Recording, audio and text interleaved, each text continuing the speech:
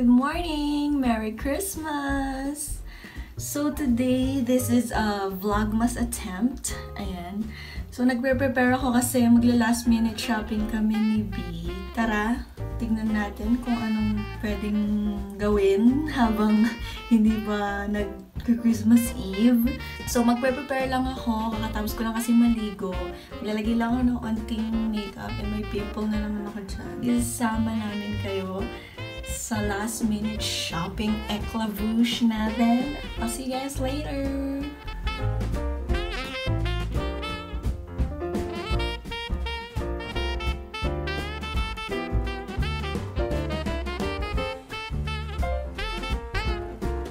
Nahirapan po kami maghanap ng regalo. Hindi kami maka-decide, guys. Pa-help naman. Ano nga eh? Yung feeling na gusto namin bigyan lahat ng regalo pero we broke.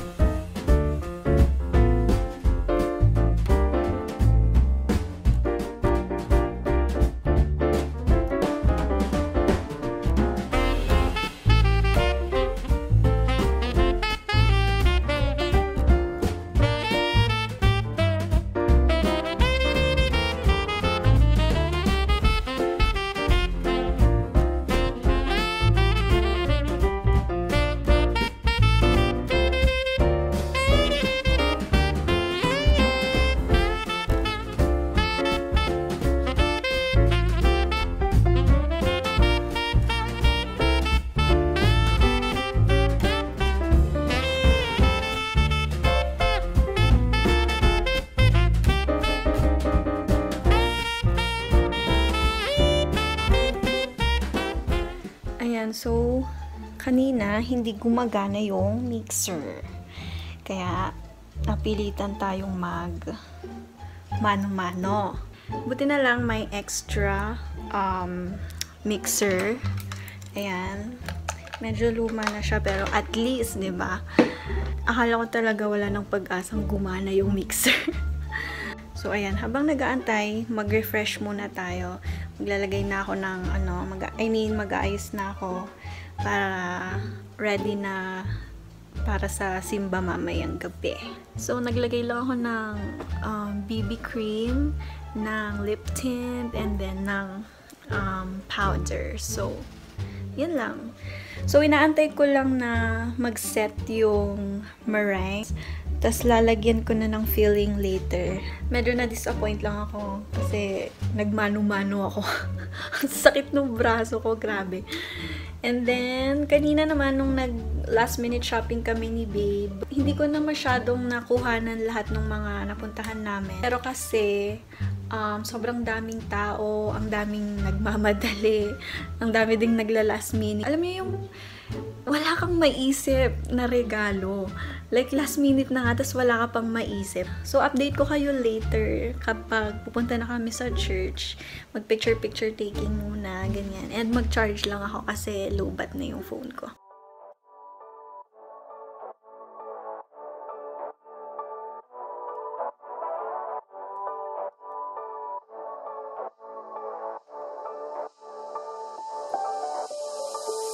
Doesn't matter if the snow is falling or the wind blows and the rain is pouring. It will always be Christmas in my heart. But this year I wanna hang out with my friends and family, making angels in the sand, you and me. Doesn't matter, it is Christmas in my heart. And I can promise Santa's coming to visit. No, he wouldn't miss this in Christmas times. Oh, and the sunset is just getting better on a blanket with the skyline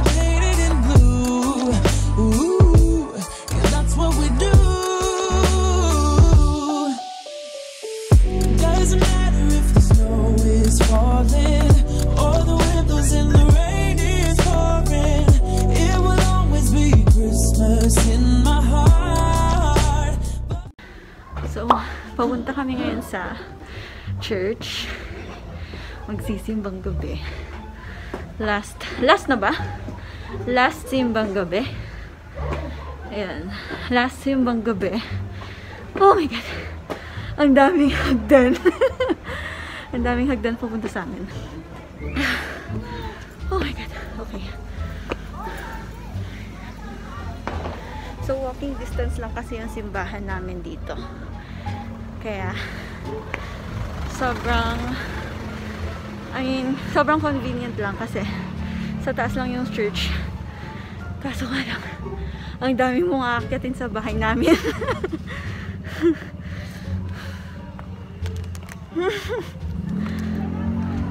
Ang init pala na itong coat ko.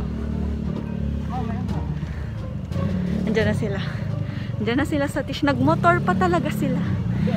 Special treatment. Say hi. Say hi.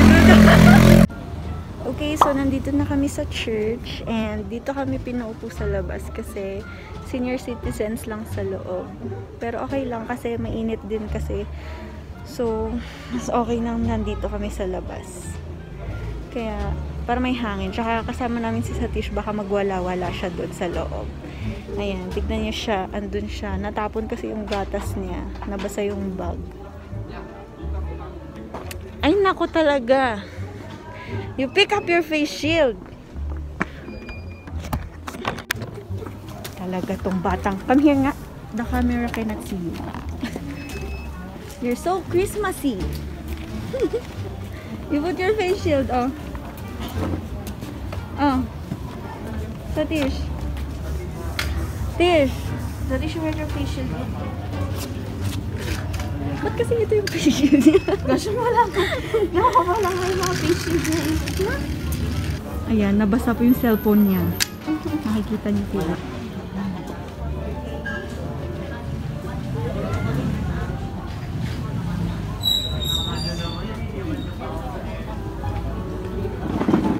Okay guys, tapos na yung misa. Ayan si Sushmina. My gosh. Ang lamig, friend. Ang lamig. Ang ginaw pala. Alam niyo po, anong ginawa niya dun sa earthworm po? Hinawak-hawakan niya. Tinapak-tapakan niya. Yung pumaganon, kinuha ni Gia. Alam, oily ko na. Oh my gosh. Sorry. Tapos nung pangbilong, ginanonat na niya. We're going home. Kainan na. And gift opening. Nakahawak na siyang ano doon sa ano eh. Sa flooring. Eh, ang dami-dami. Pero in-sprayan ko. Uy, mag-picture naman tayo sa salas. Bago ako mag-change outfit. Mag-pictorial muna ako sa may bato-bato natin. Bato-bato. yung tapat ng bahay natin. Bato-bato.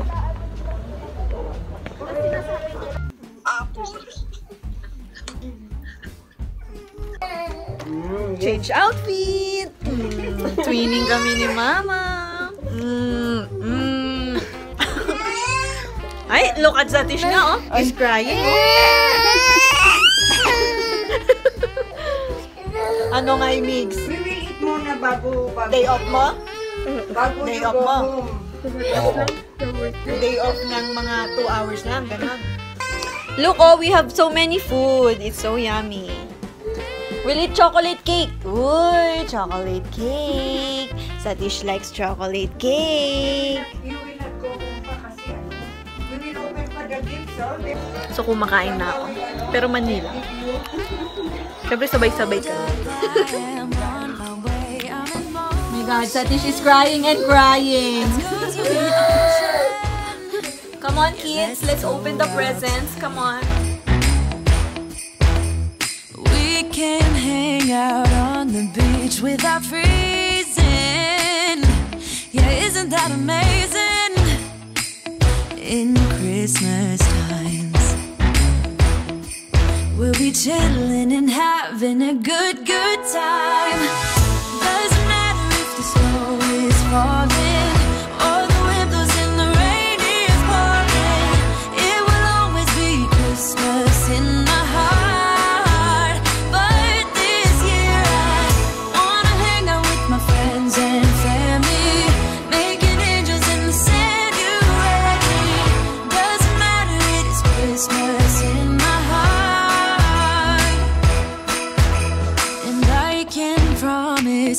relatives coming to visit. No, he wouldn't miss this in Christmas times. This one. Not that one. From Ate Liz. No. Oh, I heard. I'm hurt. Do you like it? Hindi niya pa rin binansin. You open my gift to your mom. It's so nice. It will always be Christmas in my heart. But this year I wanna hang out with my friends and family, making angels in the sanctuary. Doesn't matter, it is Christmas in my heart. Here we go. All right.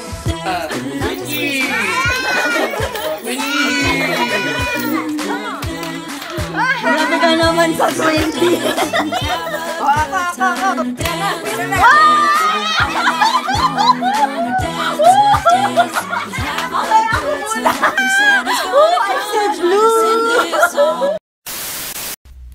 Hey guys, so ayan, IG filter muna tayo kasi nagtanggal na ako ng makeup and I'm sorry hindi na ako nakapag vlog kanina kasi as in enjoy ko talaga yung moment. Nag-enjoy talaga kami. Alam niyo yung feeling na ang saya-saya kasi nung moment. Like ine-enjoy niyo talaga yung moment. Kaya parang nothing else matters kundi mag-focus sa oras lang na yon. So yeah, ready na akong matulog and medyo inaantok na and medyo umiikot ang mundo. So yan, and mag-outro lang muna ako. Hindi ko na video yung sarili kong nagbubukas ng regalo kasi na-excite talaga ako. Simula nung nag-start itong araw na to, grabe na yung pagod ko. Hindi ako nag-breakfast, hindi ako nag-lunch, as in, isang bagsakan na kainan ng dinner kanina for Christmas Eve. Though hindi ito yung ini-imagine kong Christmas kasi mas okay sana if lahat kami nandito magkakasama para mas masaya. Kaso yun nga, pandemic, so tiis-tiis na lang muna, video call muna. So ayun guys, I hope kahit pa paano this was a successful vlogmas attempt. So, wag niyo nang pansinin yung mga kalat dyan sa likod ko. Ayun lang guys, I hope maligaya din yung Pasko nyo. So, yan, Merry Christmas sa inyong lahat. And it's time for us to take a rest. So, yeah, yun lang guys. I hope memorable din yung Christmas nyo. And I'll see you in my next vlog.